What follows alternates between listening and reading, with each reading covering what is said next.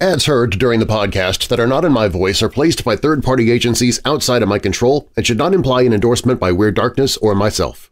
Stories and content in Weird Darkness can be disturbing for some listeners and is intended for mature audiences only. Parental discretion is strongly advised. Sprawled out over approximately 3,470 square miles of desert and prairie badlands in the U.S. state of South Dakota is the Oglala Lakota Native American Reservation, known as the Pine Ridge Indian Reservation. The area is imbued with a rather dark history, such as being the location of the infamous 1890 battle at Wounded Knee, where U.S. soldiers mercilessly massacred hundreds of Lakota Sioux, including scores of women and children, in a bloody assault. Here is also a place of natural splendor and surreal views of hills, plateaus, and prairies, as well as many legends, myths, and mysteries inhabited by the native people, a diverse array of flora and fauna, and, by some accounts, a supernatural denizen from beyond our understanding. I'm Darren Marlar, and this is Weird Darkness.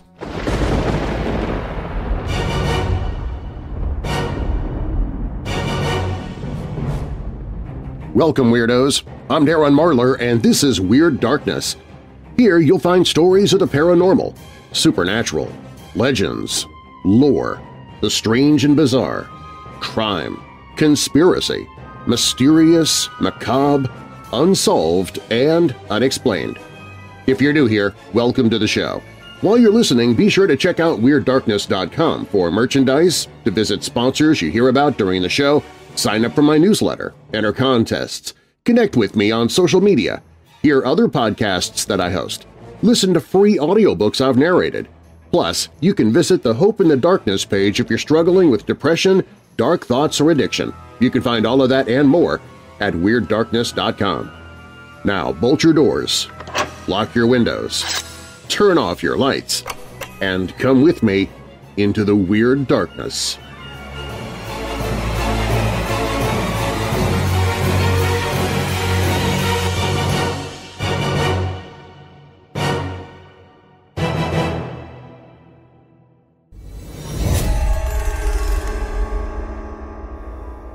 One very eerie phantom that is said to have long prowled the region of the Pine Ridge Indian Reservation in South Dakota is a mysterious, dark shadow figure known to wander about in the night on inscrutable errands. Commonly called Walking Sam, as well as Big Man and Tall Man, this entity is said to be around 7 feet in height, with a lanky build, long arms, and a face devoid of any facial features, although descriptions can vary. In some cases, the apparition is said to have 2 glowing red eyes. In others, he is described as wearing what appears to be a cloak or a stovepipe hat, while in others, still, it is merely an amorphous humanoid shadow.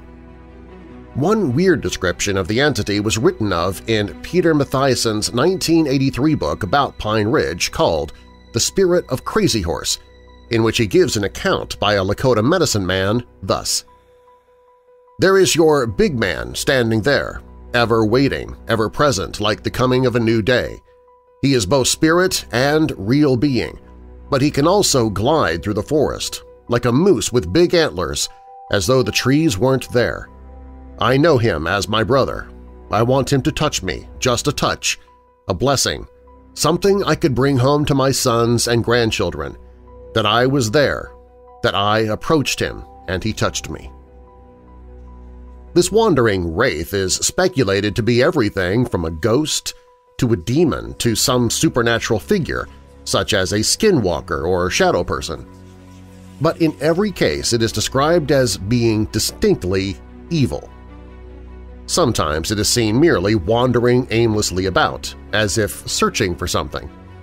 At other times, it has been seen walking along roads, even hitchhiking, and in more sinister reports, it is said to kidnap people to carry them away into the night. In every case, it is seen as a menacing, malevolent entity to be avoided.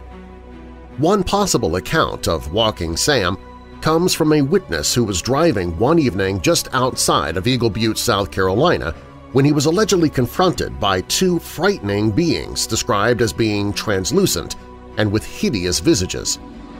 He would bizarrely describe the entities as, "It was glowing like a real dim light bulb. You can see through it. Eyes were size of human. Really long nose, long in length. It has a really big mouth. Its arms were like sticks. They were parallel to each other. The two sticks looked like they were glowing. It was around 4 foot tall, but its arms stretched. The other one, on the left-hand side of the road, had a face like a beast. Horrifying, ugly, looked wrinkly, walked like a squat about the size of a goat. It was glowing too, reddish-brown. It was wide and narrow." Even weirder than this confusing description, one of the creatures apparently phased into the witness's car and rode along with him in the passenger seat for several miles before vanishing into thin air. Another report was from someone who reached out to me in response to my own experience with a roving band of strange individuals who claimed that he had had a somewhat similar experience, this time in South Dakota, not far from the Pine Ridge Reservation, in fact.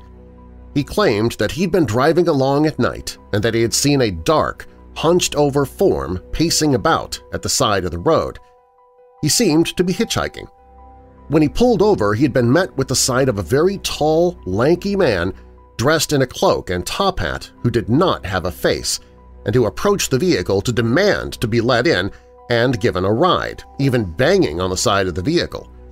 The witness drove off in a panic, and when he later relayed his experiences to locals, he was told that this was Walking Sam, the tall man. This was indeed the account that spurred me to look into this to begin with, as I had never heard of it before. It seems that in some recent accounts, the specter has been blamed as appearing to people in order to encourage them to commit suicide.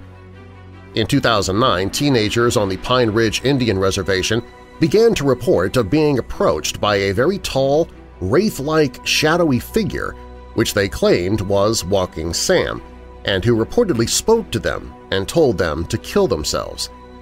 During these encounters, the victims claimed that they had felt mysteriously compelled by the being's words, as if some command was worming into their brain to force them to bend to its will. Many of the people of the area truly believe that this is more than just superstition and folklore, and that this is literally a real entity that is on some dark mission. One tribal elder made a statement during a tribal council meeting claiming that even the police knew of this phantom, which blogger Mike Crowley wrote of thus. The woman, who was elderly but otherwise quite lucid, described Walking Sam as a big man in a tall hat who has appeared around the reservation and caused young people to commit suicides. She said that Walking Sam has been picked up on the police scanners, but that the police have not been able to protect the community from him. She described him as a bad spirit. She wanted help from Washington with foot patrols for the tribal communities to protect them from Walking Sam. If any of this is true, then it apparently worked on at least some occasions, as throughout the years there were more suicides, and in 2013 there was a spate of 5 suicides on the reservation. By 2014, it was reported that there were at least 103 official suicide attempts on the reservation over a period of several months, although some claimed it was more like 240, and 9 of these between the ages of 12 and 14 actually succeeded. Many of these were carried out by hanging, and eerily it was claimed by Oglala Sioux Tribe Vice President Thomas Poorbear that there had been found nooses hung out in the wilds near a place called Porcupine, and that when authorities had gone to remove them, they had found that a group of teenagers had congregated there for the purpose of committing a mass suicide. Of course, according to them, Walking Sam had told them to do it. While many people of the area attribute all of this to a mysterious phantom interloper, there are others who see this as just a vestige of folklore intertwining with the rampant poverty and drug abuse seen on the reservation. After all, this is one of the poorest areas of the nation, and more than 60% living below the poverty line, and many turning to drugs or alcohol to try and drown their sorrows. In addition, much of the badlands this region encompasses is wholly unsatisfactory for farming. There is little clean water, medical care is poor, and this might as well be a developing country situated right in the United States. In light of this, it seems that the suicide rate is bound to jump, as people with no way out make one for themselves. And indeed, the suicide rate for reservations such as this are well above the average. In this sense, perhaps the existence of Walking Sam may be a way to explain the reason for all of this misfortune. Mike Crowley had said of this, "Walking Sam may be just one such explanation that resonates among some of the Lakota for teen suicides. It shouldn't distract the reader from the fact that people on the reservations are distraught. Whether Walking Sam represents Bigfoot, an evil spirit, or is just a manifestation of the fear that people have about losing their loved ones to what seems an incomprehensible type of event, the teen suicides are real." In the end, we're left to ponder just what it is that's going on here in this sparsely populated stretch of desolation. What sort of ancient spirit is stalking these lands, and does it have any connection to any phenomena reported elsewhere? Could this be skinwalkers, a ghost, a demon, or some other supernatural entity from lore?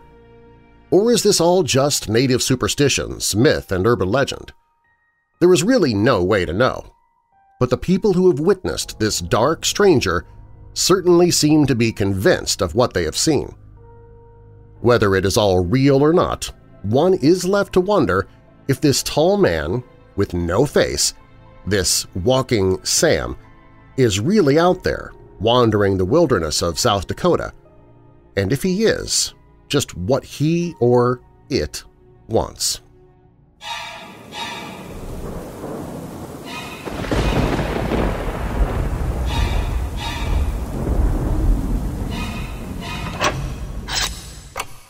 You're listening to a Weird Darkness Darchives episode where I reach back to share an episode with you from years past.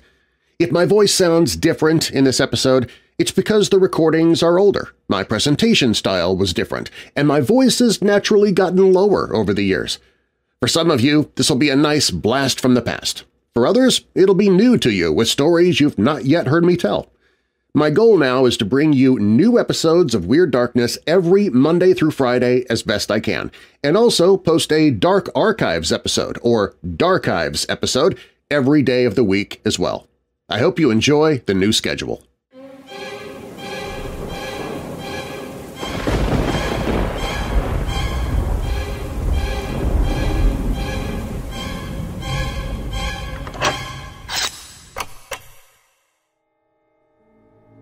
I spent the night in a graveyard. Well, kind of. We actually went on a series of nights, most recently Halloween, and that time I went alone. Why go to a glitzy, Hollywood-induced costume party when you can celebrate it the old-fashioned way with a good old ghost hunt? A proper stakeout with coffee and biscuits. We went armed with a torch, digital camera, voice recorder, and of course our own senses and judgment, probably the most important tool of all, but also the one most prone to error. Amateurish tech by proper ghost hunting standards, I know, but you have to start somewhere. We were in the Scottish town of Troon, specifically an old graveyard and church ruins on the outskirts called Crosby Kirkyard. It dates back to 1681, but an older church apparently stood on the site as far back as the 1200s, so we're talking really old here. It was officially closed in 1868 when the town got a bigger cemetery, and the gates have been locked ever since. According to legend, the roof of the church blew off during a storm the same night Robert Burns, Scotland's national poet, was born in the nearby town of Ayr. However, that tale sounds apocryphal and made up. What's more interesting is a poem made about the place by one John Lang, alleging it to be haunted by ghaists and spunkies. That would be ghosts and strange lights. Again, don't just take my word for it. All of this info can be found online. This is a real place with a real history. If you know the local area well enough, there are a few ways to get there, the most direct being through the woods. The gate is permanently locked and the wall more or less insurmountable, though there is a way in by standing on a tree stump around one side and mounting part of the wall.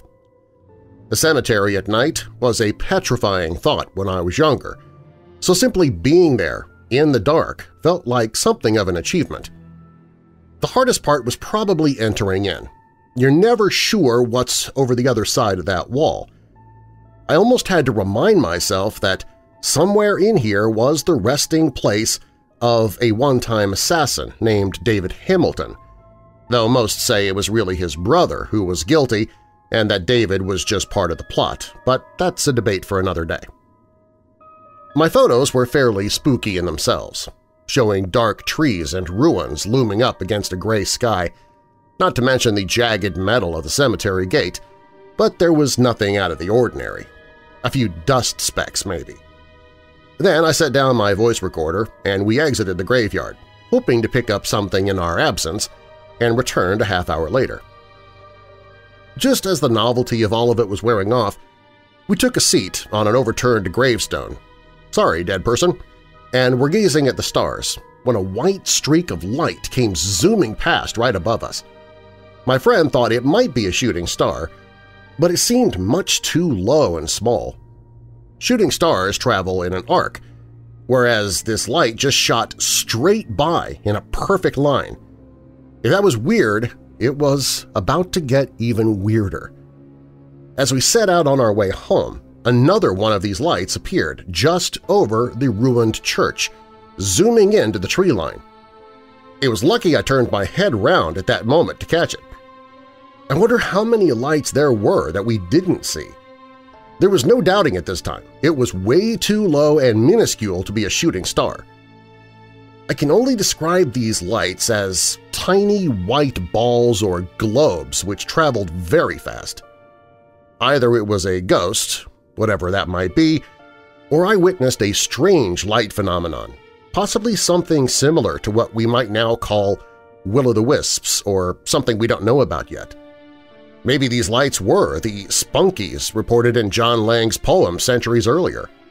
Spunky is an old Scots word which basically means a strange light or glowing. The following evening, I listened back to the audio from my voice recorder, all 27 minutes of it. And I did find something, however faint. In between the gentle wind and car noises is what sounds like a tap, followed by 3 or 4 footsteps. I rewound and compared it with my own footsteps at the start of the recording, and the sound was practically identical. I also tried reproducing the tap sound by touching the screen of the phone and playing it back, and that too sounded quite similar. The whole segment is unique in the whole footage. Was it simply another person, you might ask? Well, although a main road runs nearby, barely anyone walks this way, especially at night. It's a bit out of the way. Type in Crosby Churchyard on Google Maps and you'll see what I mean. And I think it's a pretty fair assumption that we were the only weirdos going into this place that night. I suppose the likeliest explanation is an animal, but the footsteps sounded too slow and heavy to be a squirrel or rabbit, though that's just my own personal judgment. Nothing happened on the other nights, but that still can't diminish our experiences from the first time. Beginner's luck, I suppose. In fact, the only vaguely paranormal thing we encountered on the second night was a noise outside my friend's house on the homeward journey. Then the thought came to me that what we call the paranormal probably works in a very funny way, or, bizarre as it sounds, like fishing. You can go 10 times and only catch something once or twice. All my run-ins with ghosts so far have that kind of theme. There's something there, not overly clear or discernible, but still quite out of the ordinary, then in an instant it's gone or doesn't show up again. It's not as if you can catch it up close and take it back to test in a lab. But you know, there was definitely a weird element about the experience. I don't give much credit to feelings of being watched or of a presence. After all, that you feel scared is a fact about yourself, not your surroundings. But I suppose it's not a bad thing to say that at no point in the investigation was I genuinely frightened or alarmed. I even liked it in there, the magical stillness of it all. If one thing's for sure, it's that the dead are less likely to harm you than the living. But whether they are all truly at rest, I still can't say.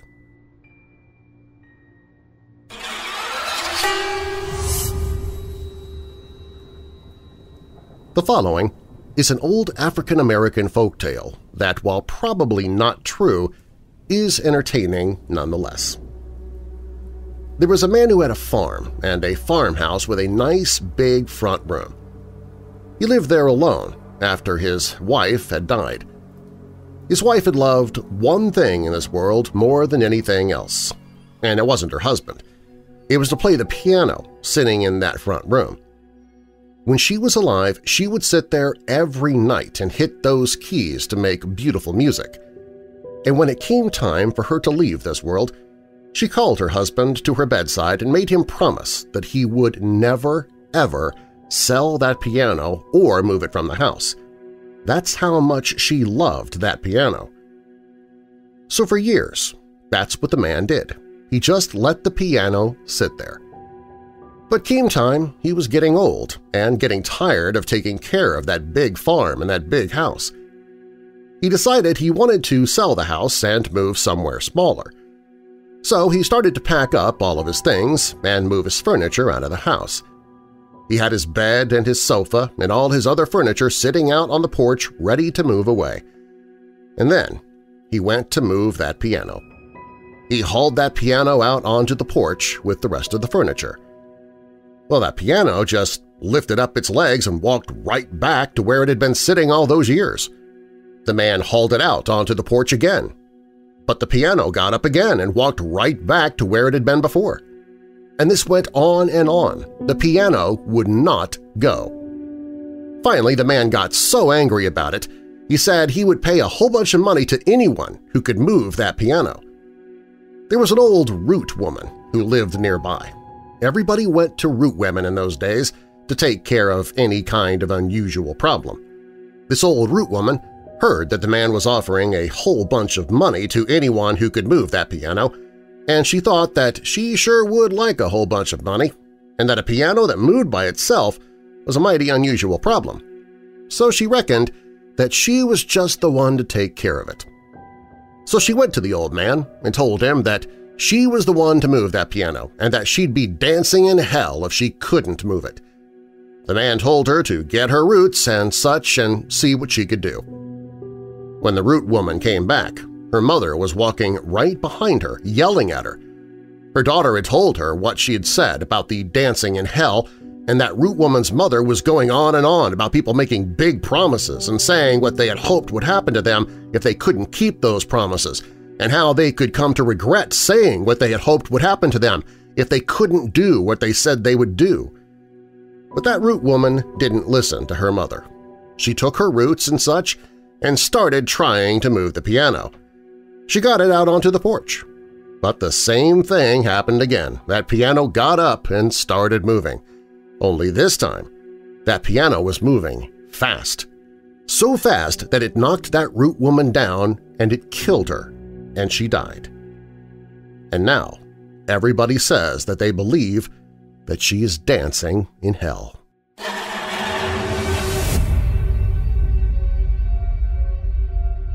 The Ridges Asylum, formerly the Athens Lunatic Asylum, was a facility for the mentally ill, opened on January 9, 1874, in Athens, Ohio.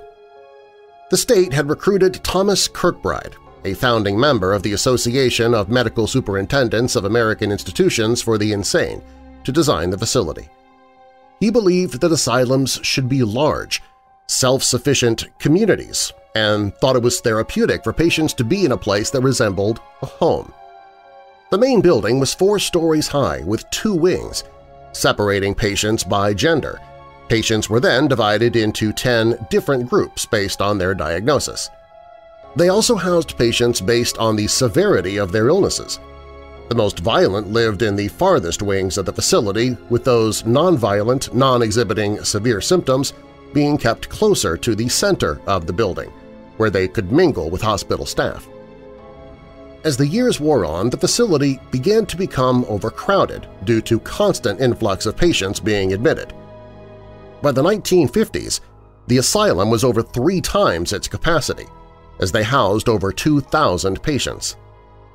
Modern-day treatment of people with mental illness still leaves much room for improvement, and looking back, what transpired at the Ridges Asylum is truly terrifying. The facility closed in 1993 and is currently run by Ohio University.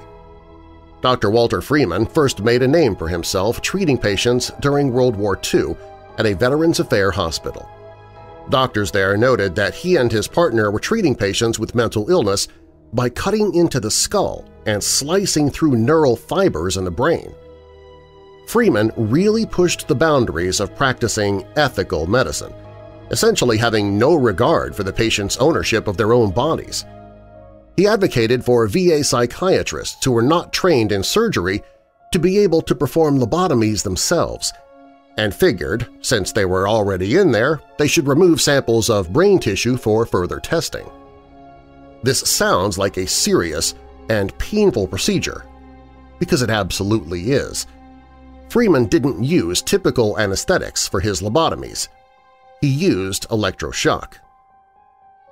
Antonio Egas Moniz is credited with creating the lobotomy, a procedure that was intended to treat those with mental illness. Although there are several ways to perform a lobotomy, the procedure itself is fairly simple. You have your patient and your pick. You drive your pick through your patient's eye socket. The pick would be placed just above the eyelid and eyeball and hammered into the skull. From there, the pick would be used to sever connections in front of the brain. A nurse at the asylum reported that the procedure sounded like cloth tearing. The frontal lobe is typically responsible for personality, behavior, and voluntary movement, making it a prime location for correcting what was seen as undesirable thoughts or behavior during that time. This procedure became increasingly popular, and instead of it being used only in severe cases, the lobotomy was used to treat lively kids whose parents just wanted a docile child, insomnia, depression. Patients rarely remembered anything about the procedure or Dr. Walter Freeman, which is unsurprising given that they'd been shocked and had their frontal lobes scrambled. Mental illnesses can differ vastly from patient to patient, by diagnosis, and even day to day. Early healthcare professionals and staff believed they had cutting-edge technology in the treatment of those in their care.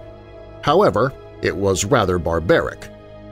Lobotomies, shock therapy, and ice water drips were all used on hospitalized patients before medication became commonplace treatment in the 70s. The asylum became a dumping ground for family members who felt like they had nowhere to turn. While some patients battled schizophrenia, others were admitted due to menopause, postpartum depression, tuberculosis, or certain disabilities. Eventually, the grounds blossomed. The facility grew to include cottages, an amusement hall, and even a farm. Some say the farm at the Ridges was self-sufficient, and they're right to a point.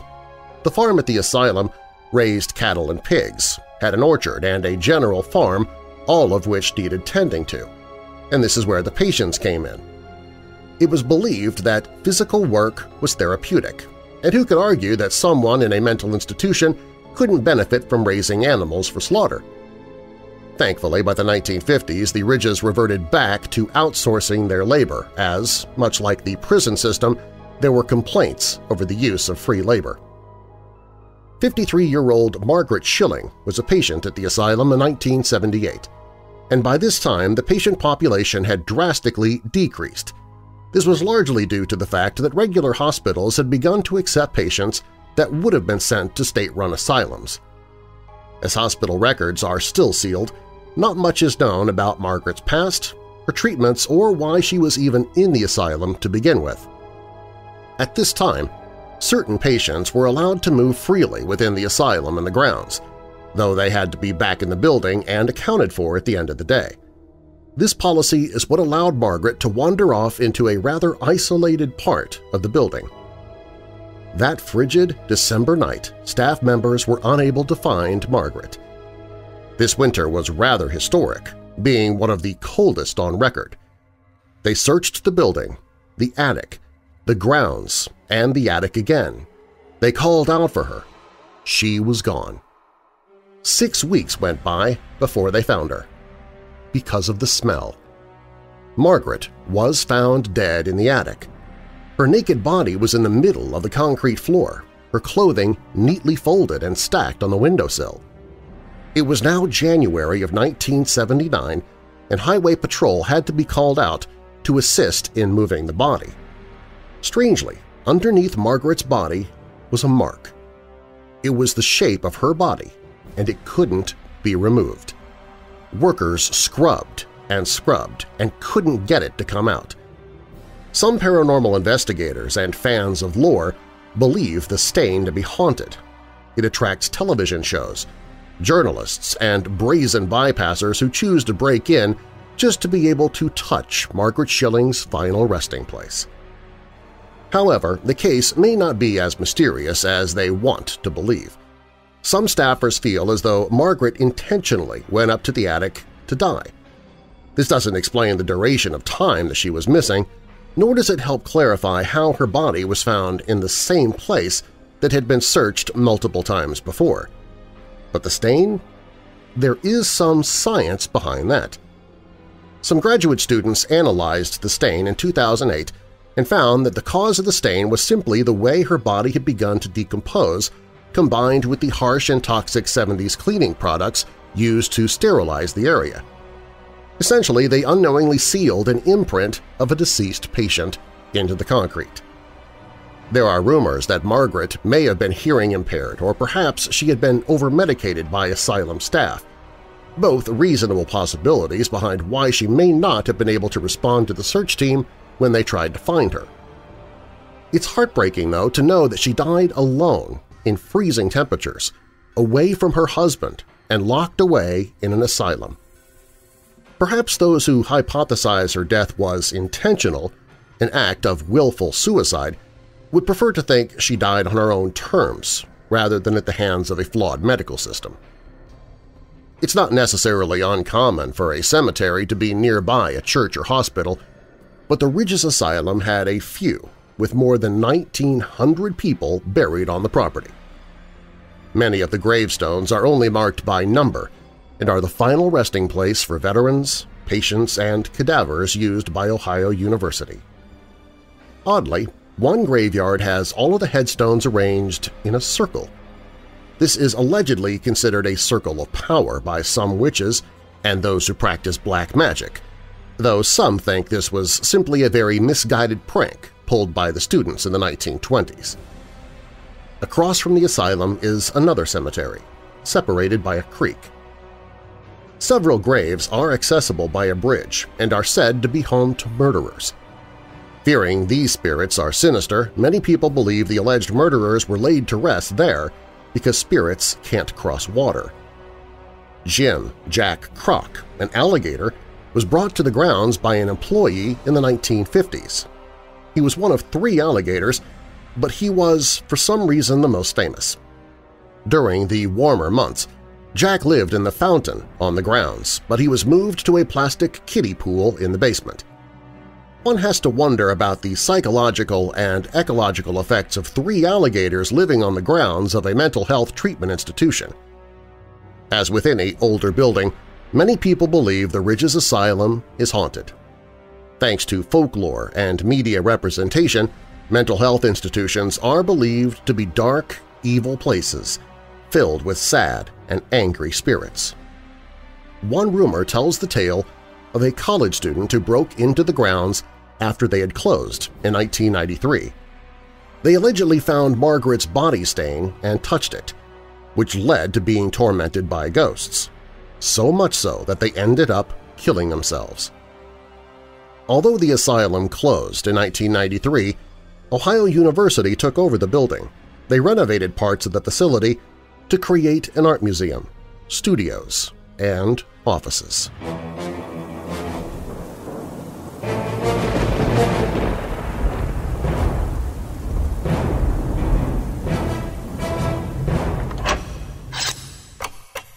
While you're listening, be sure to check out WeirdDarkness.com for merchandise, to visit sponsors you hear about during the show, sign up for my newsletter, enter contests, connect with me on social media, hear other podcasts that I host, listen to free audiobooks I've narrated. Plus, you can visit the Hope in the Darkness page if you're struggling with depression, dark thoughts, or addiction. You can find all of that and more at WeirdDarkness.com.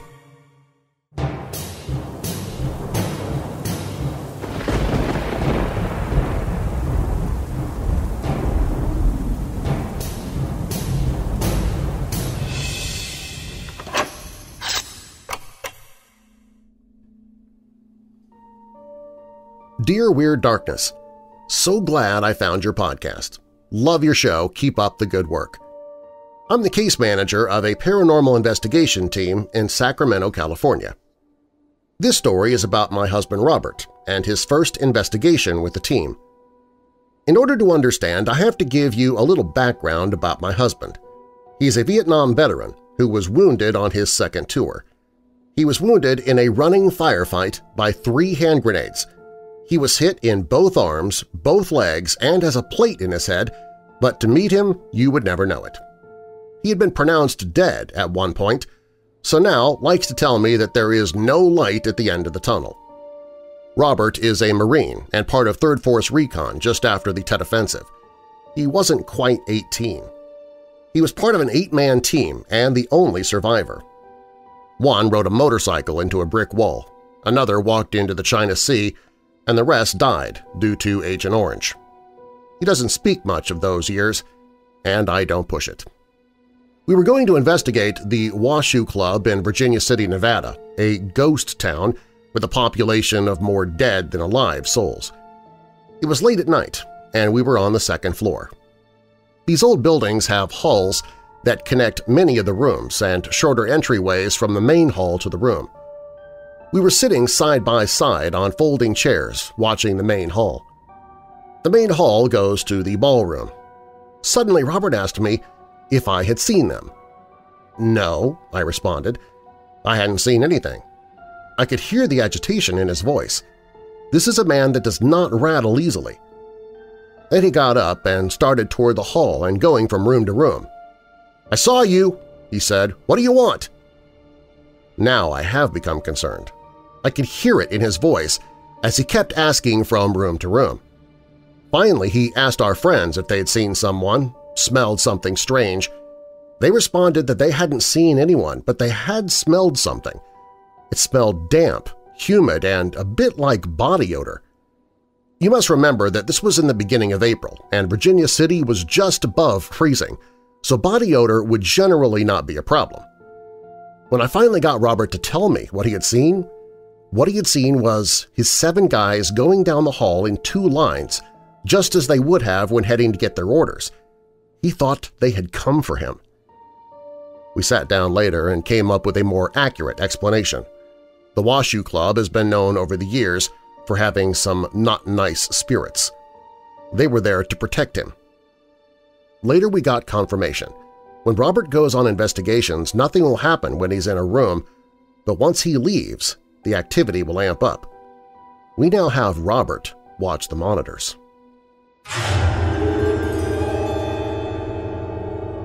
St. Paul's Episcopal Church Cemetery in Alexandria, Virginia, is home to a most peculiar grave. One that bears no name, only a haunting inscription, "To the memory of a female stranger." The identity of the soul at rest beneath the headstone remains a mystery, attracting visitors and inspiring ghostly tales since at least 1833. The inscription in its entirety reads as follows: "To the memory of a female stranger whose mortal sufferings terminated on the 14th day of October, 1816. Aged 23 and 8 months, this stone is placed here by her disconsolate husband in whose arms she sighed out her latest breath and who, under God, did his utmost even to soothe the cold dead ear of death. how loved, how valued once avails thee not, to whom related or by whom begot, a heap of dust alone remains of thee. 'Tis all thou art, and all the proud shall be. To him give all the prophets witness, that though his name whosoever believeth in him shall receive remission of sins. Acts 10th chapter, 43rd verse. The poetic verses are taken from Alexander Pope's 1717 poem Elegy to the Memory of an Unfortunate Lady, with a few alterations.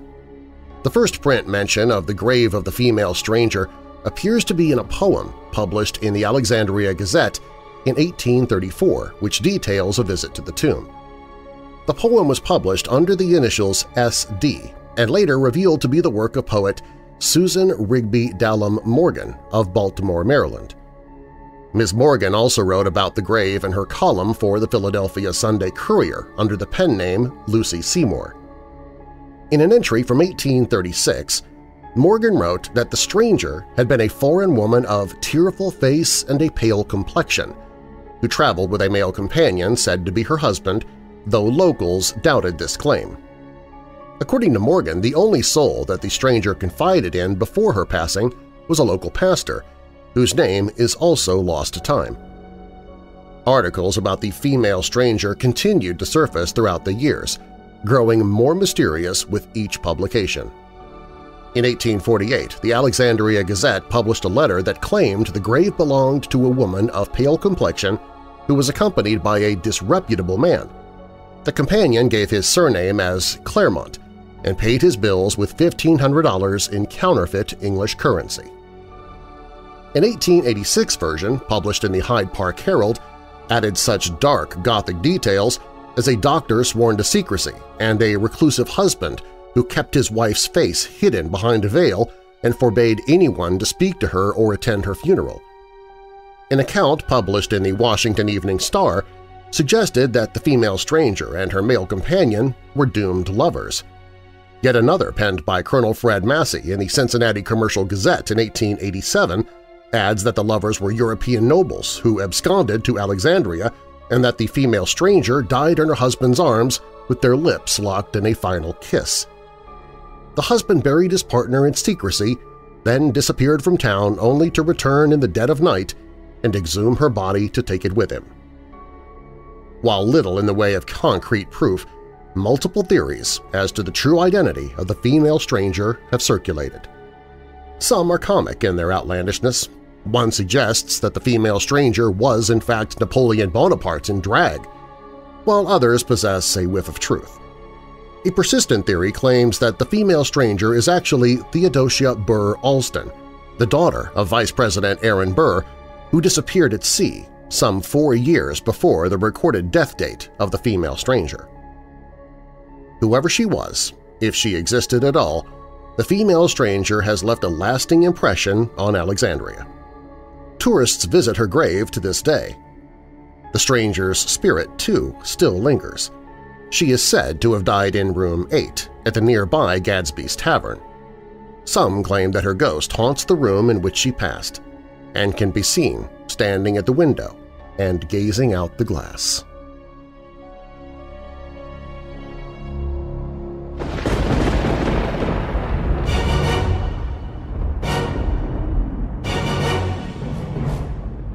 Thanks for listening. If you like what you heard, be sure to subscribe so you don't miss future episodes.